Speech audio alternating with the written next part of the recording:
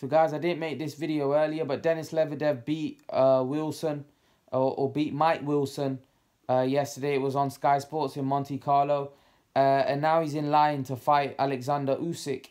Denis Lebedev's a very skillful fighter, very good fighter.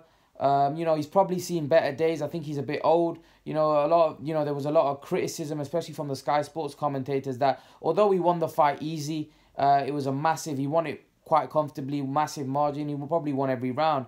You know, Lebedev was a class above Mike Wilson, but most people were expecting him to make a statement, which he didn't do against Mike Wilson. Most people were expecting him to knock Wilson out and make a statement and show that he's still got a massive part to play in the cruiserweight division. Apparently, Usyk's people were there. Firstly, I'll talk about the fight. Yeah, it was, you know, Lebedev dominated every round. The other guy was game. He was tough. He came to fight, but he just wasn't in the same class as a Lebedev. You know, Lebedev's been around. He's, you know, he knows he's very skillful. Like I said, he knows his way around the ring. But to go back, Usyk's people were there.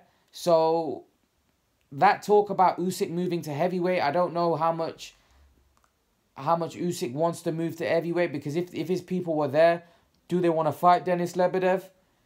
It doesn't make sense to me why Usyk would be thinking about a fight at cruiserweight. But from listening to Eddie Hearn and listening to all those people, that Usyk might consider staying at cruiserweight. But that makes you think, is he worried to go over to heavyweight because he thinks those guys are too big and he doesn't want to lose? Because at cruiserweight, really, there's nothing for him to do. You know, we saw, you know, a guy that fought him in Michael Hunter go up to heavyweight. Yes, not fighting at the elite level, but him knocking out, you know, Bakoli and Ustinov. I do think Usyk, with his skill set, could cause many heavyweights nightmares. But I don't understand why Alexander Usyk would want to stay at cruiserweight to fight Denis Lebedev. It just doesn't make sense. You know, I think he would beat Denis Lebedev easily. Denis Lebedev, for me, is a fighter well past his prime now.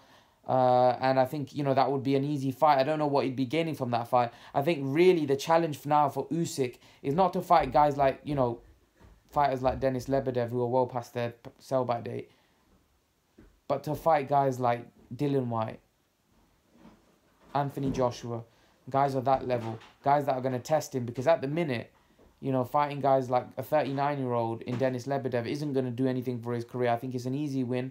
I don't think Denis Lebedev isn't, you know, no longer at that level where he can compete with an Usyk. I think even Denis Lebedev in his prime would struggle against someone like Alexander Usyk. So I just think that, you know, he'd beat Lebedev easy if that's the fight he's looking at next.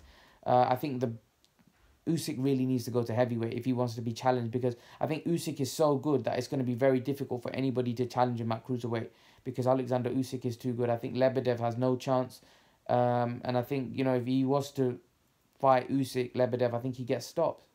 I think Usyk will only get challenged at heavyweight. He needs to move to heavyweight. But yeah, guys, leave your thoughts about, you know, the Denis Lebedev's performance. Do you think he's a player at cruiserweight, or do you think he's old and past it? How do you think Lebedev will get on against Usyk? Leave your thoughts, guys. And guys, remember to please like, share, and subscribe to my channel. I'll see you guys in the next video.